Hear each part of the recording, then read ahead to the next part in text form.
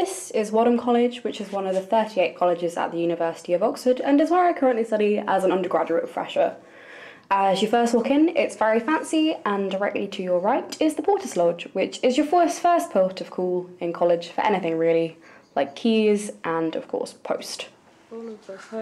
This is Front Court, which is the oldest part of college as it was built in 1610, and as you walk round Front Court, past where I have my tutorials and some pride flags because it's LGBTQ History Month, in the left hand corner of the quad you will find Wendy's room, which is the college chaplain and is where we picked up the college dog Jonah to take on a walk around the garden. We're really lucky at Wadham to have these big beautiful gardens because not every college even has gardens at all. And we're also really lucky to host two cool events in the gardens each year, Queerfest and Woodstock, which is a 12-hour music festival. And as you walk back into Front Court, we are going to walk through Wadham's chapel, which looks like this and is very pretty. This area here is where we host services every Sunday and also where a choir rehearses. And this area here is called the Antechapel, where we host concerts. And walking through here, we come to the cloisters area, which is really pretty, and it's where you will find Wadham's Hall, which we couldn't go into at this time of day, but I got footage of it the other night. I've mentioned before that Wadham doesn't have formals, but in practice this means we just don't wear fancy clothes to dinner. Dinner's still served in hall and it's very nice in my opinion. Coming out from hall through cloisters, past an area called the Old Library and through these two big doors, we come to an area called Backward, which has some accommodation, and that white building over there is the postgraduate centre, which I won't be allowed into until fourth year because I am an undergraduate, but I will become a postgraduate when I do my master's in engineering. Coming through here, we come to the underground tunnels of Wadham, and I decided to show you the laundry room, which is incredibly exciting.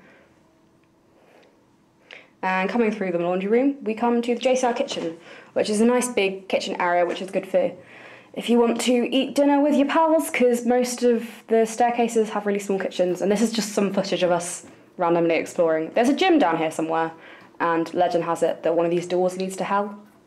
Coming out from the tunnels, we walk up these stairs here to the JCR, which is also known as the Junior Common Room.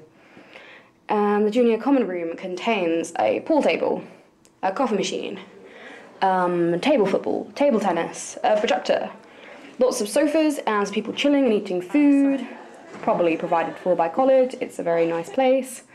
Now coming over here to the left is the library. And the library has this magic opening door, which I have demonstrated here. Wow, isn't that exciting?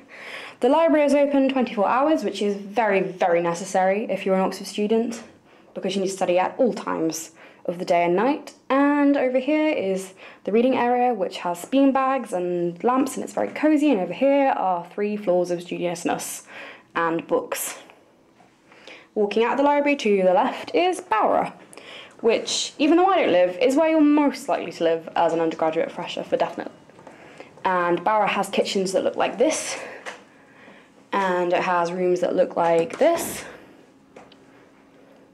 complete with fridges and desks and sinks. The coolest thing about some of these Bower rooms is they have 2 floors with the bed at the top, as I will demonstrate over now by climbing up this ladder. And the rooms at the top also open out onto balconies, which are brilliant for socialising and and healthier activities. These balconies have beautiful views, like this one here, and this balcony here. Coming down from Bower, down these steps is Barquad. And directly in front of you to come down Barquad is a new refrec where food is also served. The bar contains a dartboard, gender-neutral toilets, and the bar area, of course. Barquad also contains a theatre and a bike shed, and there's a new refrec again, and there's stairs that lead to the JCR, and over there is the Holywell Music Room, which is the oldest purpose-built music room in Europe.